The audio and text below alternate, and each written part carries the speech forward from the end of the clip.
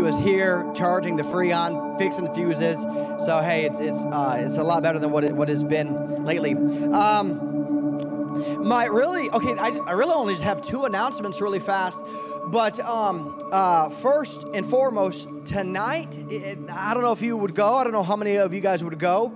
But something that we do in the Church of God is whenever there's a fifth Sunday in a month, we use that as an opportunity to go around to other churches of God's. And we hang out with them. We have a service, worship service. We have fellowship afterwards. And we have that tonight at Heartland Harvest. What is it called? Heartland Harvest Ministries. It used to be Harvest Temple, and that's just over the viaduct, essentially down in downtown Iowa. You can Google it, but it's tonight at 6:30. If you guys want to go, I'm kind of talking to this crowd over here, I think, for the most part, Twyla, and I heard there was a phenomenal preacher there tonight, so make sure you want to be a part of that, and he looks very similar to me, so if you want to see that. Matter of fact, I have... My dad is the one who sets it up, and I never get the opportunity to speak. And in September, they're going to have another one. It's going to be here at Heritage, and I don't get to speak at that one. They try to mix it up a little bit. But I'm going to speak tonight, and that's fun. I haven't done one of those in like 10 years, so this will be a good time. Also, my kids, listen to me. In July, at the end of July, there's youth camp, and I know several of you guys went last year. It's going to be for my juniors, and so I don't know what that age limit is, but I'm going to say it's something like 5 to 11 or something like that. I don't know. Yeah, okay, kindergarten to about 6, and so on. Are you going to do that? Right. I know. So we're going to do that here in the end of July. Oh, he was about to go? Hey, I was here yesterday. I prayed over it. It's ready. It would have worked. It would have worked. Listen, when he comes up, Jim, you come up with him. My goodness. My goodness, that kid. That's crazy Colin. That was Colin when he was growing up. But, hey, if you want your kids or if you want your grandkids to go to camp this year, it's $125 a kid, plus you're going to want to give them some money for canteen. So I'm going to say like $135, $145, $150. What I always like to do is I know that can add up fast, and that adds up fast for me. So I've got $300 into my kids going because I think I get to go for free because I'm on the board and Ashley and I work it.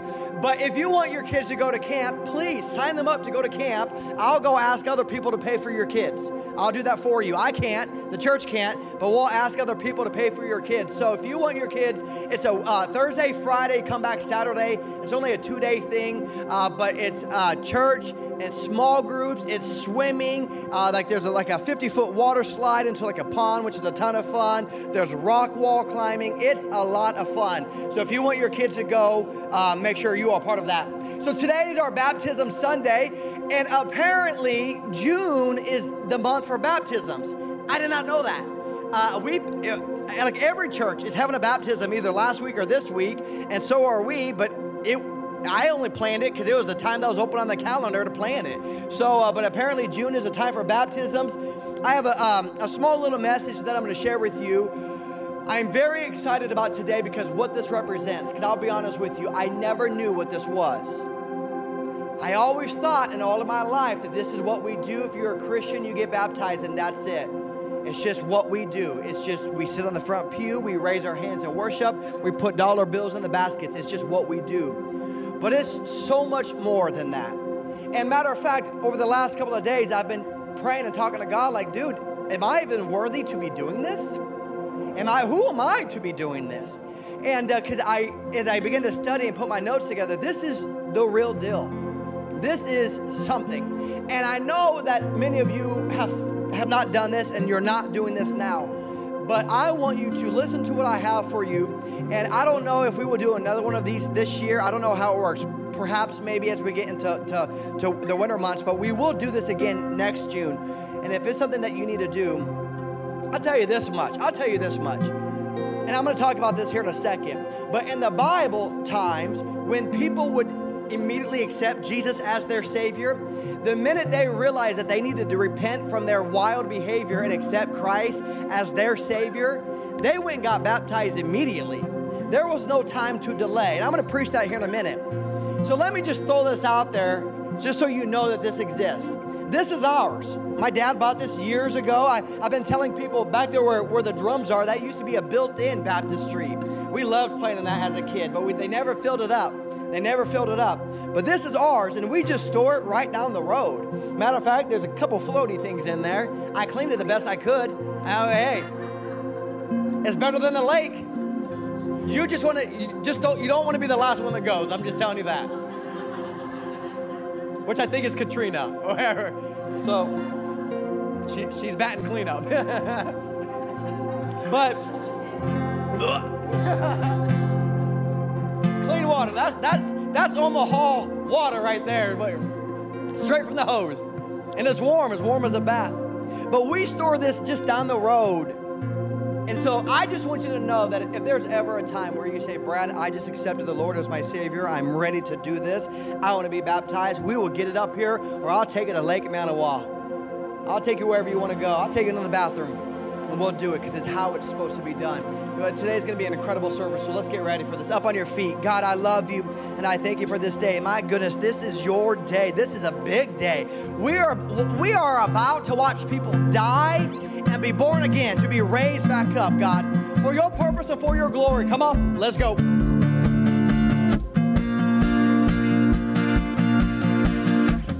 Greatest day in history. Death is beaten, you have rescued me. Sing it out, Jesus is alive. The empty cross, the empty grave. Life eternal, you have won the day. Shout it out, Jesus is alive. Sing that with me, he's alive. He's alive. And oh, happy day. Oh, you wash my sin away. Oh, happy day. I'll never be the same.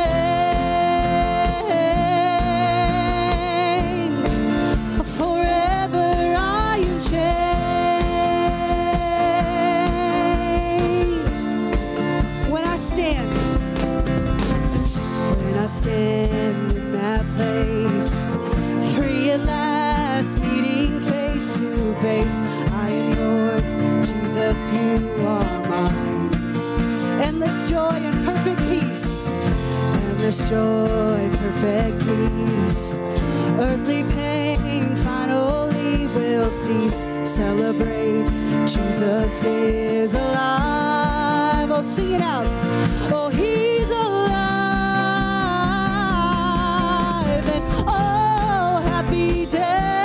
Happy day, oh, you wash my sin away. Oh, happy day,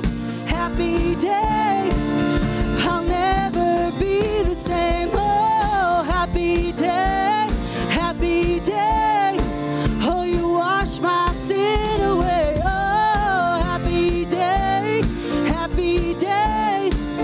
I'll never be the same.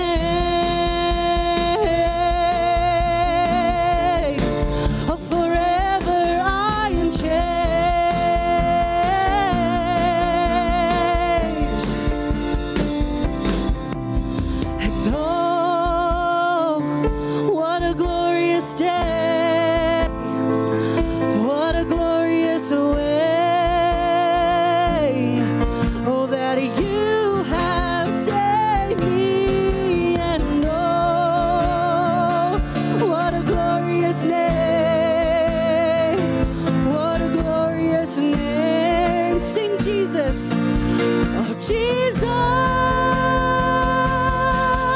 and oh, happy day, oh, you wash my sin away.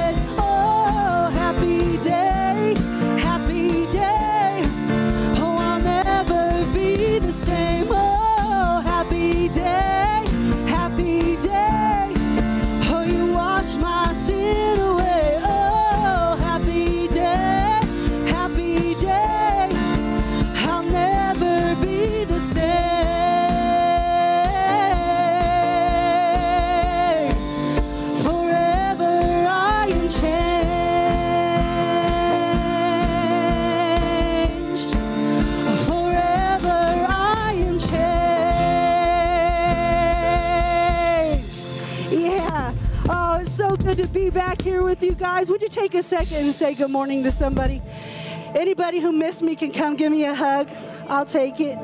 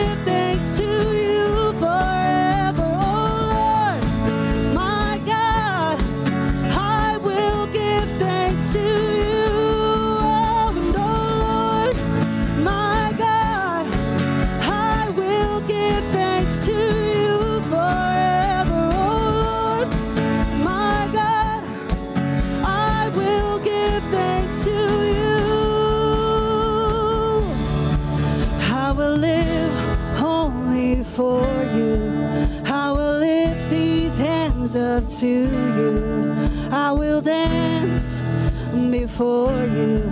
I will shout it,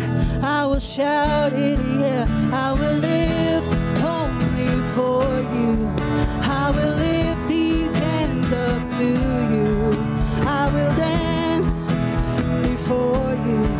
I will shout it, sing it again. I will live only for you. I will lift these hands up to you. I will dance before you. I'll shout it out. I will shout it. I will shout it to you.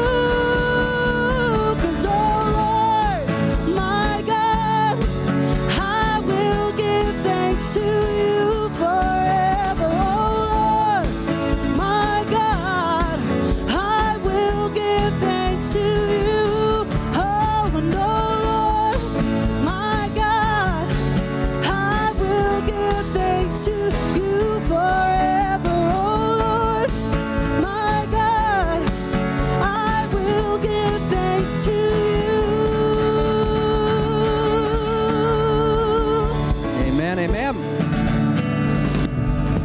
So I don't want to stop worship. You may be seated.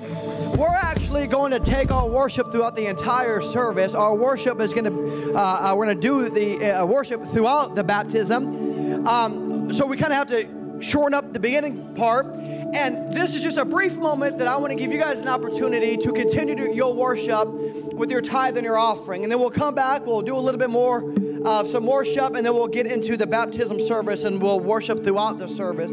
You may be saying, well, Brad, why are you stopping worship for offering? Our offering is a form of worship.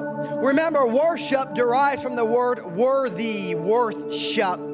And when you take of your needed finances and you sow it into the kingdom of God, and I'm going to tell you about something here in a second. When you're doing that, you're saying, God, you're worthy of this and more. Fortunately and thankfully, God doesn't ask for everything. God promises everything, but He doesn't ask for everything. That's good right there. Write that down. God promised you a hundredfold blessing. God promises you to keep you. God promises to open up the floodgates of heaven and pour you out such a blessing that you cannot contain, but He does not ask of that of you. Lately, I've been talking with Ashley, and I've just been praying and meeting with my mentors, and we're having some computer issues, and I'm going to talk about the Tithely app here in a second. But my heart has been really torn lately because I don't want to do this. I don't want to come up here and try to fundraise, and I don't want to come up here and try to entice people to give.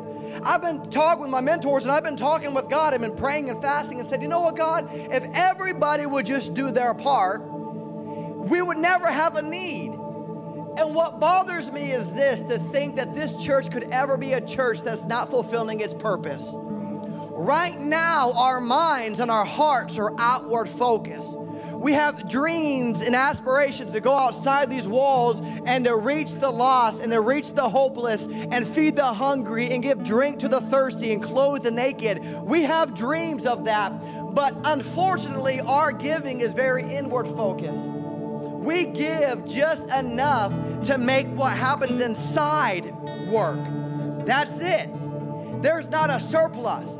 I have been meeting with bankers and trying to figure out our finances to figure out where we go next and moving or renting. And so we've been looking at this. And I told the banker wants our financial statements. I said, well, I can give you that, but you're acting like there's a surplus. You're acting like we have operating capital. I said, what comes in is literally what goes out. And it breaks my heart because all I want, you guys, listen, all I want is this church to be what this church is supposed to be. I don't need your money. I don't want you to fatten our pockets. I have a full-time paying job and it pays me well.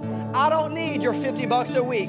I don't need that. What I want, though, is I want this church to be able to go outside these walls and go find someone who's hungry and give them something to eat.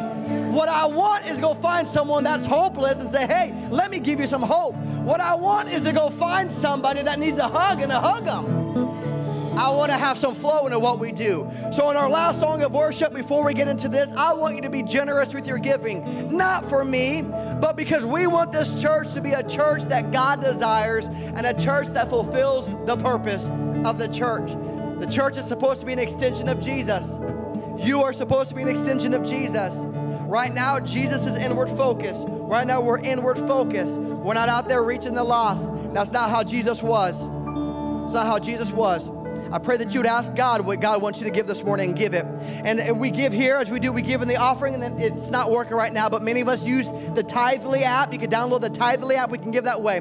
God, I pray that you will bless everybody that gives. God, you know my heart. You know what we want. God, it's not about fattening pockets. It's not about paying bills. It's not about getting wealthy. What it is about is being a church that you desire. It's about being an example church. It's about loving those that need to be loved and giving hope to the hopeless and feeding the hungry and giving clothes to the naked and giving the thirsty something to drink. God, we got to have some serve and some flow in what we do. I pray that you will bless the gift and bless the giver. In Jesus' name, amen and amen. Please give, please give.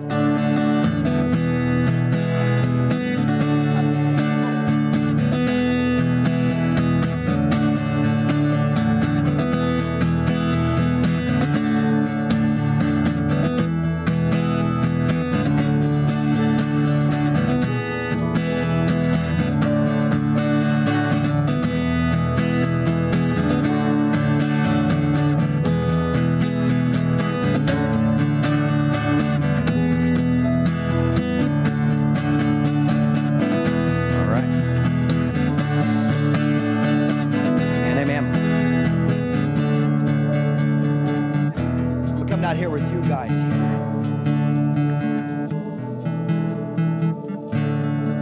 Cameron, will you get the offering baskets and take it back to Greg for me, please? So, something that we've not done ever before, as far as I know, is in the past when we would do baptisms, we would just show up, and if you want to be baptized, just kind of show up.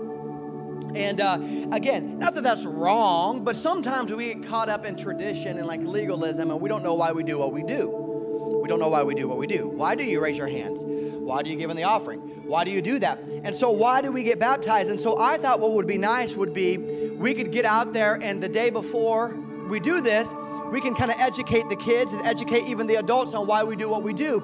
And I thought I would just take just a few moments to do the same thing for you. In the Bible, in Mark, listen to the story. Kids, listen to the story. In the Bible, Jesus was baptized. Now, you got to realize that Jesus was baptized by a guy named John the Baptist. That's what he does. Brad the preacher, you know. And what was fascinating about John the Baptist baptizing Jesus was the fact that John the Baptist was baptizing people in a repentance message. He was saying, hey, the Lord is near, the Messiah is coming. If you don't know if you're going to die and go to heaven or hell, be baptized now. Repent, turn from your ways, acknowledge that what you're doing is not what you want to do anymore. Make a conscious decision to change it, accept the Lord as your Savior, and get into this water. And so that was the message that John the Baptist was baptizing people in. What's interesting about that is Jesus comes onto the scene and he gets baptized in that message. And so the onlookers look at Jesus and they say, well, listen, okay, how can this dude be the Savior of men and free us from sin when he's coming in here and he's getting baptized as if he is a man of sin? That's not why Jesus did it. Jesus got baptized for two reasons. Number one, it's an example to us for what we're supposed to do. And number two, and this is super fascinating, and I love everything about this, and I was trying to send this message yesterday.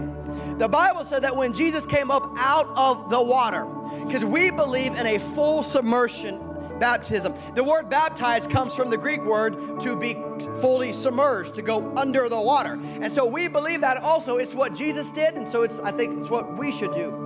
So the Bible says that when he was brought back out of the water, the skies parted. Another translation said the skies ripped open, and when it ripped open, the Holy Spirit descended and settled on Jesus.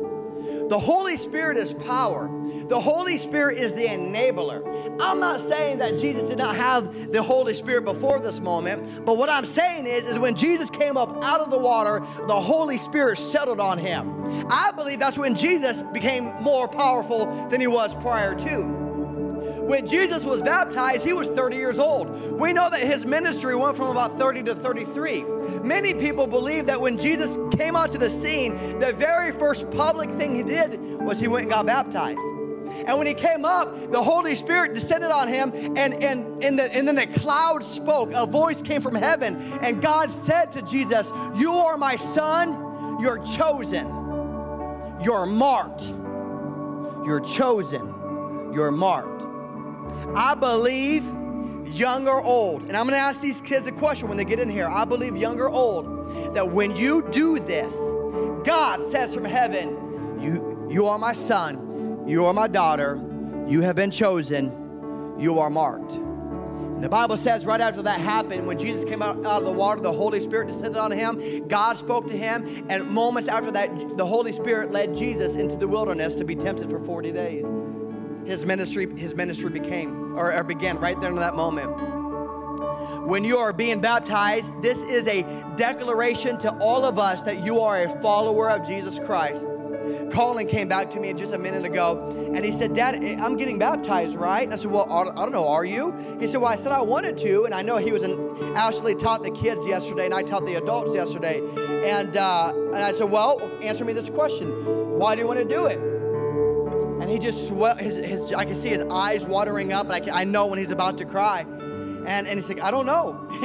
I said, "Why do you want to do it?" He said, "I don't know." I said, "Why are you about to cry?" He's like, "I don't know, I don't know." I said, "Is he your Savior?" Is he your Lord? Yeah, you know. Do you want to live life without him? No, you know. And do you want the world to know that? Yeah. I said, okay, we can get you baptized. This is a public display of your love and affection and that you are a follower of Jesus Christ. This right here, what's really cool is when we get baptized, we believe that this is burial and life. This is a representation of Christ's burial and the resurrection. We believe that when you go down, the old you is dying and the new year is coming up. The new you is coming up. So listen to me, young and old. When you go down, I said this yesterday, this does not make you immune to the things of the world. This does not make you bulletproof. You perhaps will have more trials and tribulations after than you will before. Because before you were never a threat, you were never concerned. All of a sudden, you made a public declaration of your faith and obedience and submission to God. Now all of a sudden hell says, what the heck? Hell, she was never a problem before, but now she's out there making a scene in front of everybody, claiming that Jesus is her Savior. That's exactly what happened to the Lord. He comes up out of the water, sent into the wilderness to be tempted for 40 days. But that's the way it is. And I taught this yesterday. When you come up, this is a confidence builder. When life throws your way, you go home later on today, and he starts blowing up your phone. That guy starts texting you, right? The kids are driving you nuts. You're this close to losing your salvation. You can know something, that I've been baptized, and the old me is gone, and the new me is here. I don't have to live this way anymore. I don't have to think this way anymore. This is a confidence booster. What I love about this is the Word of God says, for we are all baptized by one Spirit into one body. When you do this, you're joining this family. You're joining this family. You're becoming, and not only do I love that because A, I love the fact that you're joining the Heritage family. I love the fact that you're joining the body of Christ. But I also know that some of you don't have family like you wanted to have. Some of you wish you had a stronger family. Some of you wish you had a family that cared about you. I want you to understand that what you're about to do right now joins you to the family of God. And we've got you. And we've got you. I taught this yesterday. I grew up in a house where we said that nobody lives as to an island. No one lives by themselves. We are a family first and foremost. If you're struggling financially, we're here to help you out. If you're struggling emotionally, we're here to help you out. If you need help moving, replacing your brakes, cleaning your gutters, it's what we do. We're family. Chad sprays for bugs, and I'll have him come over and spray my house for ants, and then I'll say, how much do I owe you? And his response is, hi, I'm Chad, your brother. You don't owe me anything. It's what we do. You are joining a family that you don't owe us anything. It's what we do. What do you need help? You need to be loved on, you need to be cared for? Is he telling me to pay him now? Is that what he's saying? You're joining a family. So who can be baptized? Who can be baptized? Listen to me. Everybody who has made the conscious decision to believe in Christ. In Acts, it says those who accepted his message were baptized. Do you accept the message? You can be baptized. In Acts, it says, but when they believed, they were baptized. When you believe, you can be baptized. We believe in baptizing children as long as they're old enough to understand and make a personal declaration of belief. Lastly here, and we'll start. When are we supposed to be baptized? Well, it's funny because we kind of do things a little bit different. We live in, 2016. 2016. I'm living in the past. We live in 2025.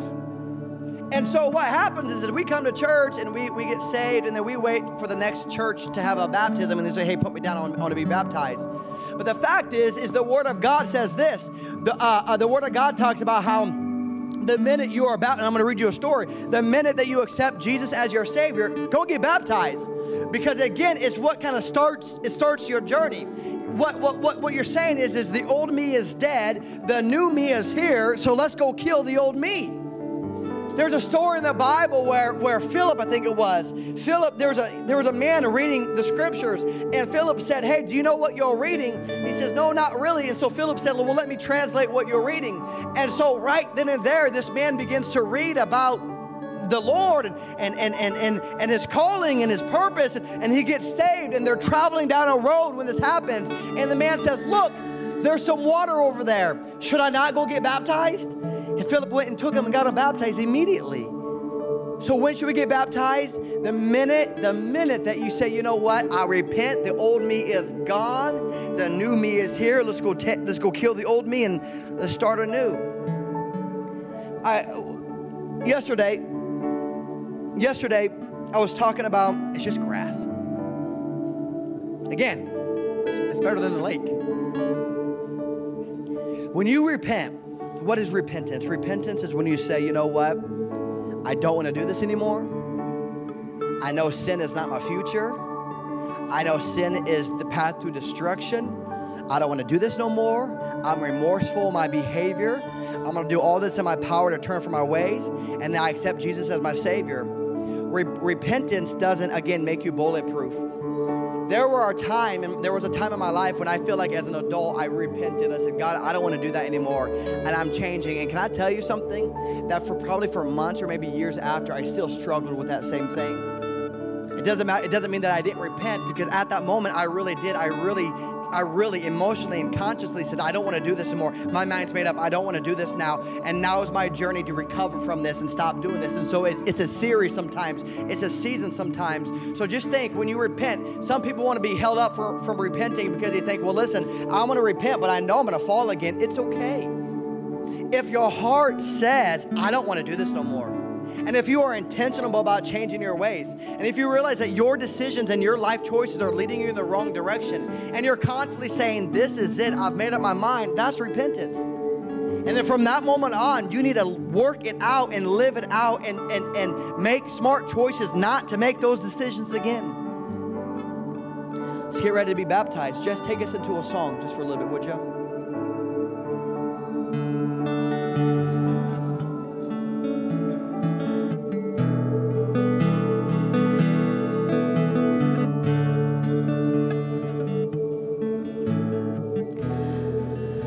So here I am to worship, here I am to bow down, here I am to say that you're my God.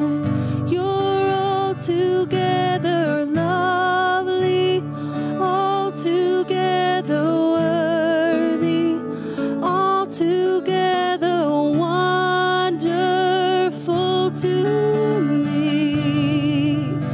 So here I am to worship, here I am to bow down.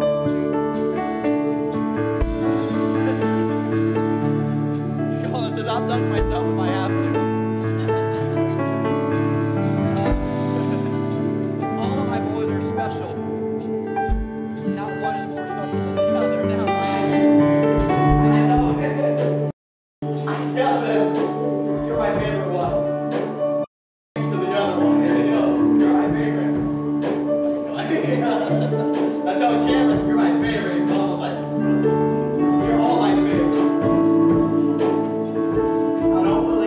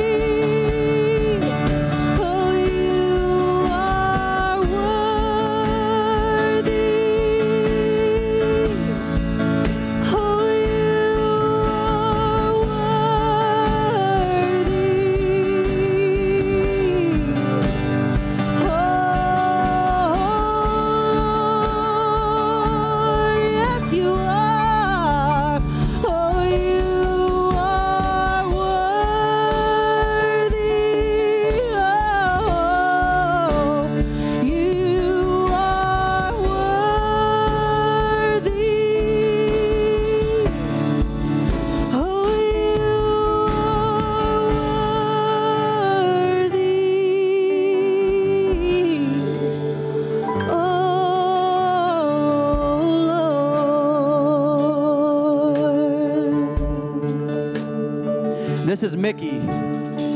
We love Mickey. We love all of you. Mickey's just our favorite. Yeah, out of all the Mickeys in my life, you're my favorite. Mickey, I don't want people to hear me talk. I want people to hear you talk for just a few moments. Don't preach or I'll take away the microphone. Mickey, tell us your story. Why is this significant? Why are you doing what you're doing?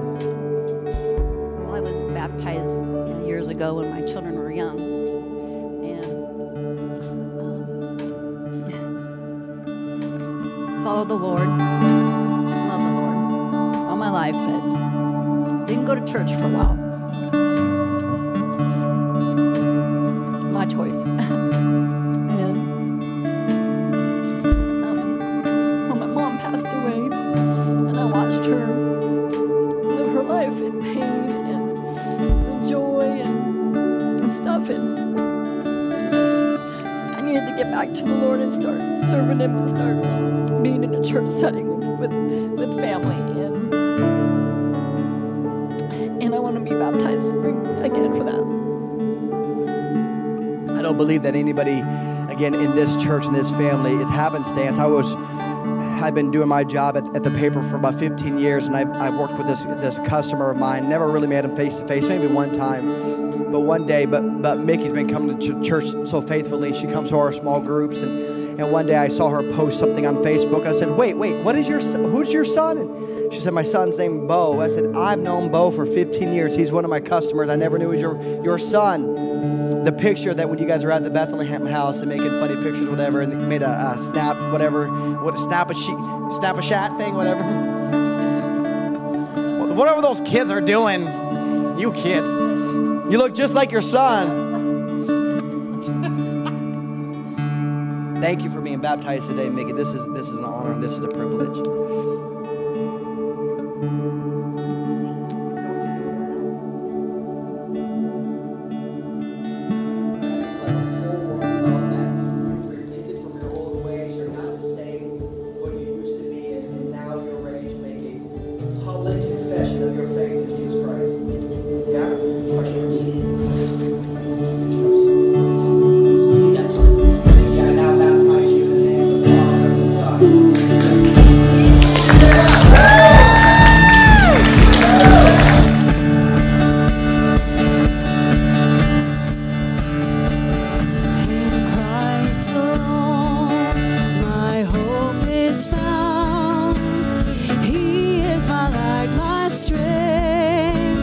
Song, this cornerstone, this song.